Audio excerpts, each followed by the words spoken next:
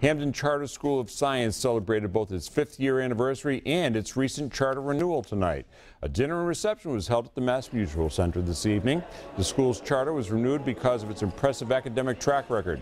The parent of one former student told 22 News why she believes the school has enjoyed such success. I see the school as a catalyst for the community because I think that teachers need to be connected to the parents, and I think when you have that well connection with the parents, that it helps the students. The school's director told 22 News that the school has a 100% acceptance rate to college, and former students have gone on to Harvard, Boston University, and UMass.